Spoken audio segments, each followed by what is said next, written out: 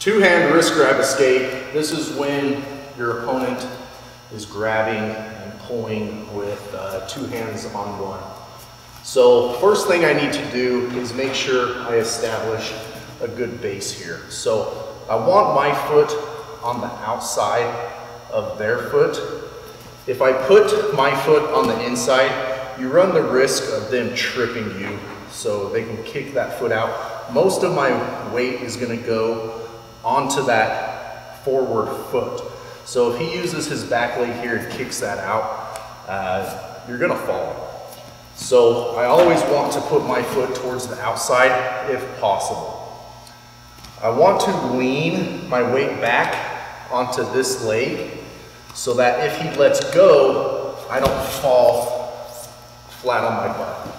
So if I put both of my feet here and start pulling and he lets go, I'm gonna fall. And now I'm in a very terrible position with my attacker over top of him. So usually your foot has to go at least toe to toe, but oftentimes past their foot. If I just go toe to toe, it's a little harder, and anytime my hips start coming over top of that foot, I'm going to get pulled out of my base here. So once I've stopped him from pulling me, I can complete the move. Anytime my feet are moving and he's dragging me, I can't do the move. So, or at least not as effectively. So if I can stop that dragging motion and firmly plant my feet, it's going to be a lot easier to execute the move. So with this move, I'm going to break through the weakest part of his grip, which is going to be his thumbs. Okay, with a single grab, there's usually a gap, or we're going to turn our thumb into that to create that gap, and that's where I'm going to pull through. But with the two hand, there's no gap. His thumbs have closed the gap, and his fingers have closed the gap. So we're not going to pull through this because there's so much to break through there. So we're always going to go through the thumbs. It's the weakest part.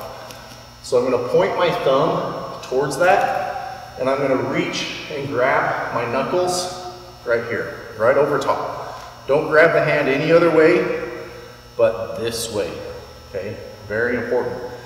If you start pulling any other direction, you run the risk of hurting your wrist. And there's just so much give there that that pull becomes a lot weaker. So going right over top, pointing that thumb straight up, I'm going to still have my stance open from securing my base. And I want to pull with all of my body weight by leaning away when I pull on that. So I'm pulling this into this opening here and not into my own face, okay? The kids will do this every time. And I've even seen adults do it, it's great. So I'm pulling into this open area. And really it's my body weight doing the pull. If I just pull with the arms, you're probably not going to be able to break this grip on someone that's strong, okay? So this is kind of the traditional way that we do it, by pulling. But again, just like the single hand wrist grab escape, there's a better way.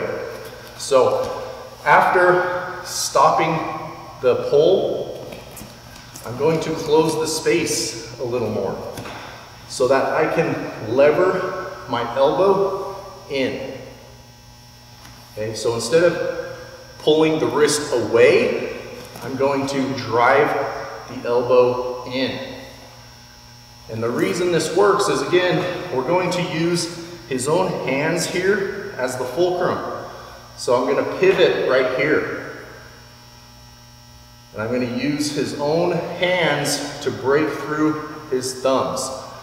So if I just imagine like I'm going to touch my elbow to his body, that's what's going to break the grip through those thumbs.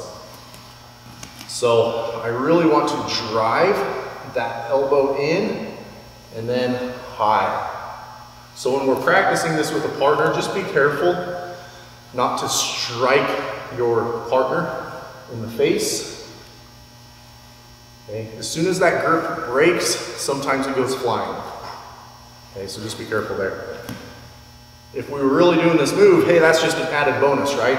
So we can follow through with that elbow, with the strike. And even though that's not the primary purpose of this, that is a nice little benefit there, if you want to. I'm not usually a fan of striking in self-defense, because usually smaller people don't grab you, it's usually some big person. And so striking them is probably just gonna piss them off more, but it's always an option. So secure your base, close the gap to where I can touch my elbow to the body. If my elbow can touch the body, I know I'm close enough. If I'm too far away, it just won't work, okay? There's just not enough leverage there. But by coming in just a little more, boom. And you'll feel this should be really easy. And when I say easy, doable. Even if you're a petite woman or your partner's just big and strong, this will work most of the time. The traditional way, if you're really petite, sometimes that's just not enough. You just don't have the body weight to pull and the strength to pull.